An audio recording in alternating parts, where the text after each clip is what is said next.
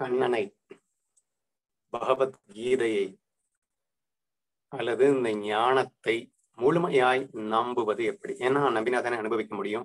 So therefore first இந்த trust எப்படி கொண்டு வர்றது அப்படிங்கிறத நம்ம கேள்வியா வச்சு டிஸ்கஸ் பண்ணிட்டு இருக்கோம். எல்லோருமே நல்லாவே சொன்னீங்க. So slightly mention some important points அப்படின்னு சொல்லணும்னா, லேக் ஆஃப் அண்டர்ஸ்டாண்டிங் அப்படிங்கிற ஒரு பாயிண்ட்டை நீங்க மென்ஷன் பண்ணீங்க. So we don't have a deep understanding, a depth of understanding நம்ம கிட்ட இல்லை. அதுக்கு ரீசன் வந்து we have a biased thought. நம்ம வந்து எம்டி மைண்டா இந்த விஷயத்தையும் கேட்கறது இல்லை. நான் நினைச்சதுதான் சரி, நான் தான் எல்லாமே தெரிஞ்சவன் அப்படின்ற ஒரு விஷயத்தோட நம்ம அந்த ஞானத்தை கேட்கும்போது, ஞானதேவர் அதுக்கு அப்படியே எக்ஸ்ட்ரீம் ஆப்போசிட்ல உள்ள புகுத்தும் போது, இந்த ஈகோவை விட்டா தானே அது உள்ள போகும். இந்த ஈகோவோட அதை நான் கேட்கும் போது ஆட்டோமேட்டிக்கா ஒரு டீப் அண்டர்ஸ்டாண்டிங் எனக்கு கிடைக்காம போயிடுது. என்னுடைய அந்த அண்டர்ஸ்டாண்டிங்கை தூக்கி போட்டுட்டு கேட்கல அப்படிங்கிறது ஒரு மேஜர் ரீசனா சொல்லியிருந்தேங்க.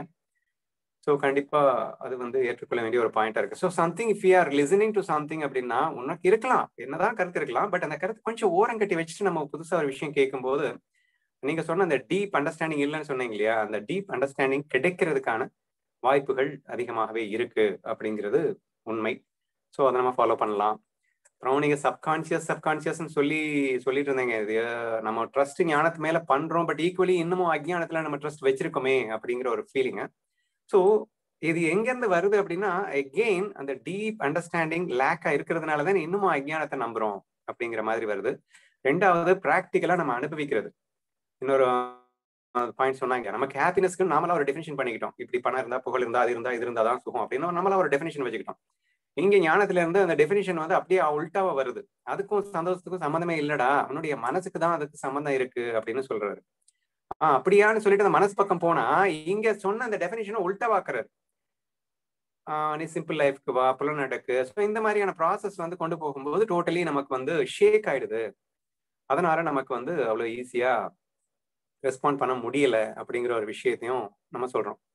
அதே மாதிரி இந்த ஈகோ என்ன பண்ணுது அப்படின்னா, நமக்கு ஆப்போசிட்டான கருத்துக்கள் வரும்போது அதை நம்ம வந்து செவுட்ல அடிச்ச மாதிரி நம்ம ஃபீல் பண்ணி அந்த ஈகோவை நம்ம டெஸ்ட்ராய் பண்ணணும் இல்லையா, அதை நம்ம பண்றது இல்லை, அதை ஃபீல் பண்றது இல்லை. அவன் ப்ரூவ் பண்ணிடுறாரு, ஞானதேவர் நீ லூசுன்னு முட்டாளுன்னு ப்ரூவ் பண்றாருல்ல, அந்த முட்டாளுங்கிறத ஃபீல் பண்ணணுமா இல்லையா?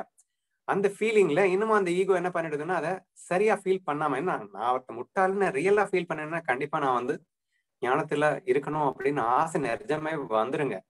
நான் முன்ன முட்டாளுன்னு நான் ரியலா ஃபீல் பண்ணல அப்படின்னு நான் சொல்ல வரேன். அவர் ப்ரூவ் பண்ணிடுறாரு முட்டாளுன்னு, பட் நான் ஃபீல் பண்ணணுமா இல்லையா?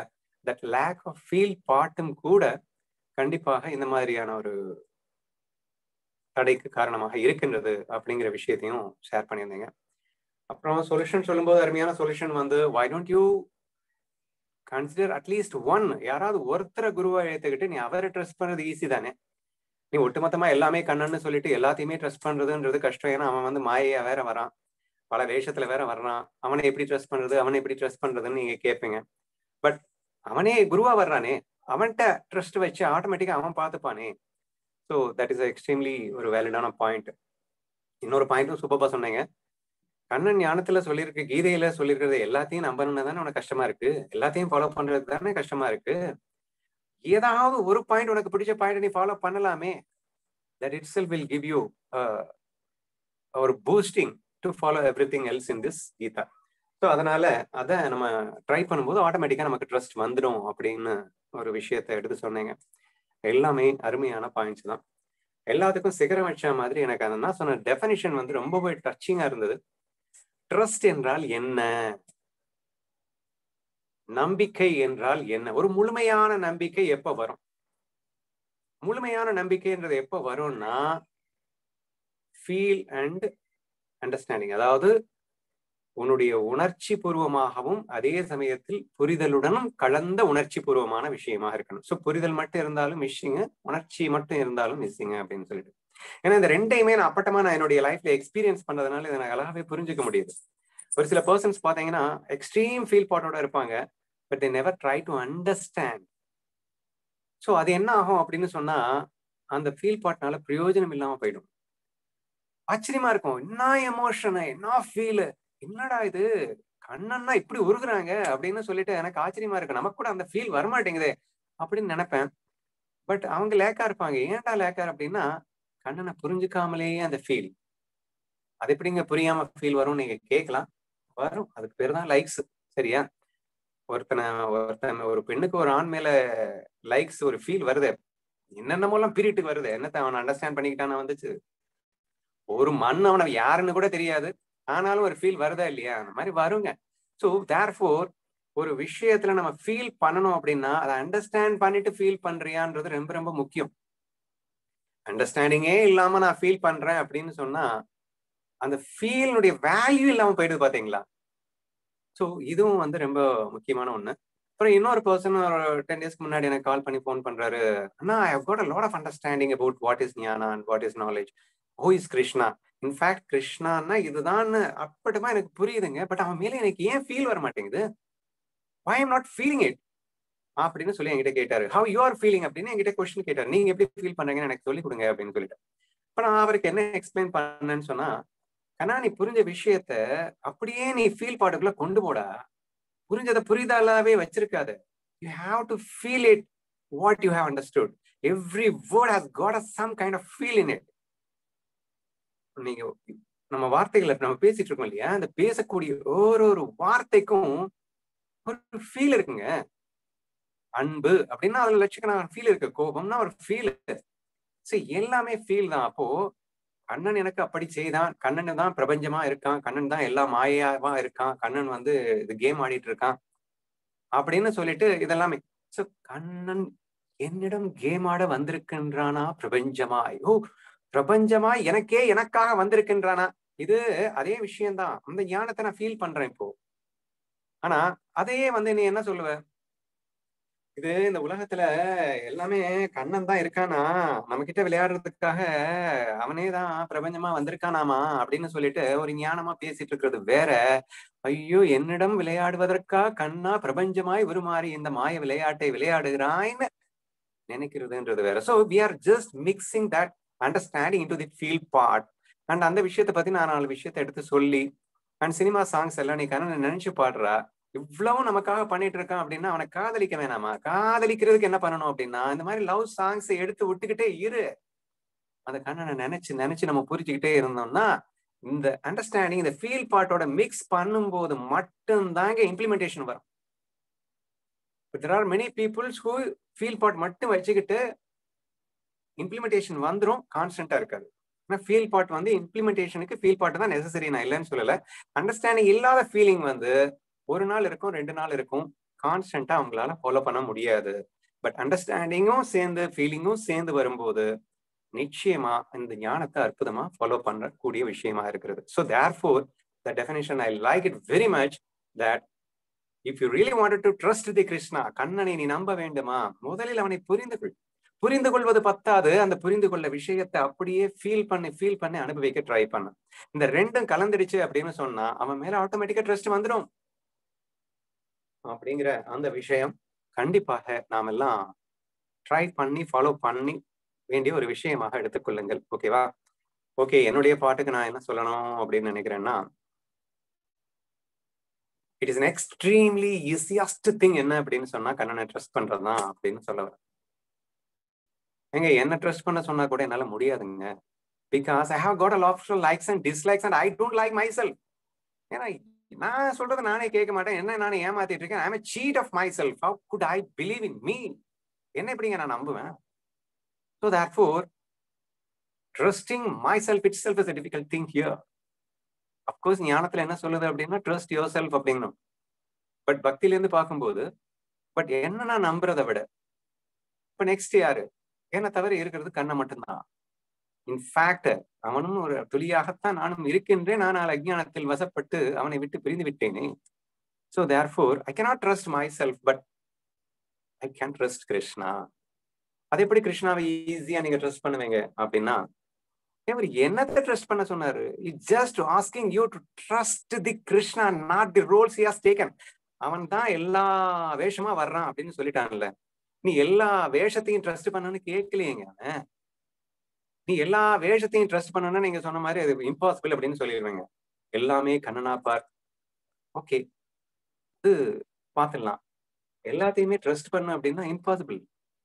But what Krishna is asking to you, எல்லாத்தையும் நீ பார்க்கும்போது அது எல்லாமே என்னுடைய வேஷம்னு சொல்லிட்டு நீ புரிஞ்சுக்கிட்டேன்னா அதை நீ என்ன ட்ரஸ்ட் பண்றேன்னு அர்த்தம். கண்ணன் இப்போது வில்லனாக வந்திருக்கின்றான். கண்ணன் என்னோடு எதிரணியில் வந்திருக்கின்றான். கண்ணன் என்னிடம் சண்டையிட வந்திருக்கின்றான். சோ ஹியர் நீ சண்டையிடுறவனை நம்பாத, சண்டையிடுற வேஷத்தை நம்பாத. ஆனா வேஷத்தை போட்டிருக்கிறது கண்ணன்ன்ற ஒரு புரிதலை தான் நம்ப சொல்றாரு. இது என்ன கஷ்டம் பெருசா? சரி, ஓகே. இந்த ட்ரஸ்ட் அப்படிங்கிறது எனக்கு என்ன கொடுக்குது அப்படின்றத நீங்க யோசிச்சு பார்த்தா கூட நம்பித்தான் ஆகணும். நான் ஏன் நம்பணும்? ஒரு கொஸ்டின் அருமையான எல்லாரும் கேட்பேங்க. நான் ஏன் நம்பணும்? எல்லாத்தையும் கிருஷ்ணனா பார்க்க சொல்றீங்க, நான் ஏன் நம்பணும்? நீ நம்பலைன்னா ஒரு லிஸ்ட போடு, நம்பினா ஒரு லிஸ்ட போடு. கொஞ்சம் புத்தி இருந்தா கூட நம்பித்தானுங்க ஆகணும். ஏங்க, ஜஸ்ட் இவன் கண்ணன்ல கீதையில சொல்லிட்டான் அப்படிங்கிறதுக்காக நீ நம்ப வேணாங்க. அந்த மாதிரி லைஃப நான் வாழ்ந்தா எப்படி இருக்கும்ன்றது இமேஜின் பண்ணி பார்த்தாலே நம்பிடலாமே. If I just see everything as a Krishna அப்படின்ற ஃபீலிங்கோட நான் அவன்கிட்ட சண்டை போடுறேனோ, திட்டுறேனோ, அடிக்கிறேனோ, என்ன வேணா பண்ணிக்கிறேன். But I should not miss the Krishna. It is a role of Krishna. Kannan மாயையாக வந்திருக்கின்றான், விளையாட வந்திருக்கின்றான். ஏன்னா கண்ணனே சொல்லிட்டான், ரிசல்ட் பத்தி கவலையே இல்லை, நான் என்ன பண்றேங்கிறது தப்பே இல்லைன்ட்டான். he's just asking you to trust the Krishna. Kannan மாயை லீலை அப்படின்றத புரிஞ்சுக்கோ, என்ன வேணா பண்ணு. நேத்து கூட ஒருத்தங்க கேட்டாங்க, நான் அவங்க கிட்ட எப்படி நடந்துக்கிறது, எப்படி நடந்துக்கிட்டா நான் லவ்ல இருப்பேன். நீ லவ்ல இருடா போதும், எப்படி வேணா நடந்துக்கோ. இல்ல நான் அப்படி நடந்துருவேணும்னு பயமா இருக்கு, இப்படி நடந்துருவேணும் பயம். லவ் இல்லைன்னா பின்ன அப்படி இப்படித்தானே நடப்ப. First try to see it is also a Krishna. உன்னை யார் அந்த வேஷத்தை பார்க்க சொன்னது? இந்த வேஷத்துக்கு பின்னாடி யார் இருக்கா? நம்ம கண்ணன் தானே இருக்கான். நீ கண்ணனை பாரு, இது மாயைன்னு புரிஞ்சுக்கோ. மாயிலே என்ன வேஷமா இருந்தானே, கண்ணனை லவ் பண்ணு. அதுக்கப்புறம் அந்த வேஷத்துக்கிட்ட நீ எப்படி வேணா விளையாடுறா. என்ன ஈஸியான கான்செப்டுங்க இது. என்ன கஷ்டமா? கிருஷ்ண உணர்விலே இருப்பது கடினமா, கிருஷ்ண உணர்வை நம்புவது கடினமா அப்படின்னு ஒரு கொஸ்டின் கேட்டீங்கன்னா, இருக்கிறதுலே தி easiest thing to believe in the Krishna, trust தி கிருஷ்ணா தான். இப்போ உலகத்துல யார நம்ப சொன்னாலும் நமக்கு நம்பிக்கை வராது. ஓகே. ஏன்னா நம்ம வேஷத்தை மட்டும் பார்த்துட்டு இருக்கோம். ஆனா இந்த வேஷத்துக்கு பின்னணியில இருக்க கண்ணனை தானே நம்ப சொல்றோம். வேஷத்தை நீ நம்ப வேணாம், விடு. So therefore, Krishna feel is according to me, trusting the Krishna is the easiest thing அப்படின்றத நம்ம புரிஞ்சுக்கணும். அதை கஷ்டம்னு நினைச்சிட்டு இருக்கிற வரைக்கும் முடியவே முடியாது அப்படின்றதையும் தெரிஞ்சுக்கோங்க. அப்பார்ட் ஃப்ரம் தட், அந்த எல்லாரும் சொன்ன அந்த ஒரு பாயிண்ட், நான் வந்து ஜென்ம ஜென்மமாக I have got a certain definition for happiness. நானும் எதுக்கு இதுதான் ஹாப்பினஸ் நான் வச்சிருக்கேன், அது என்ன வந்து புஷ் பண்ணுது, என்னை இப்படி தள்ளிட்டு போகுது அப்படின்னு சொல்லிட்டு இருக்கிற அவங்களுக்கெல்லாம் வந்து இந்த சைட நீங்க சொன்ன அந்த பாயிண்ட் டேஸ்ட் பண்றது அப்படின்னு, அதாவது டிஃபிகல்டிஸா நினைச்சா அது டிஃபிகல்டி, சேலஞ்சஸ் அதை நீங்க வந்து கஷ்டம்னு நினைச்சா கஷ்டம், அதை வந்து சுகம்னு நினைச்சா சுகம். ஸோ சச் அ பவர்ஃபுல்லான ஒரு பிரில்லியண்டான மைண்ட் நமக்கு இருக்கு. நம்ம வாழ்க்கையில இன்னைக்கு எதை achieve பண்ணணும்னாலும் we have to undergo certain process. அந்த ப்ராசஸை நீங்க எப்படி எடுத்துக்கிறீங்க அப்படிங்கிறது தானே மேட்ரு. ஒரு கோடிக்கணக்கில் சம்பாதிக்கணும் அப்படின்னா அவன் கோதாவில குதிச்சு இறங்கி சும்மா கண்ணா பின்னான்னு உழைக்கிறான்.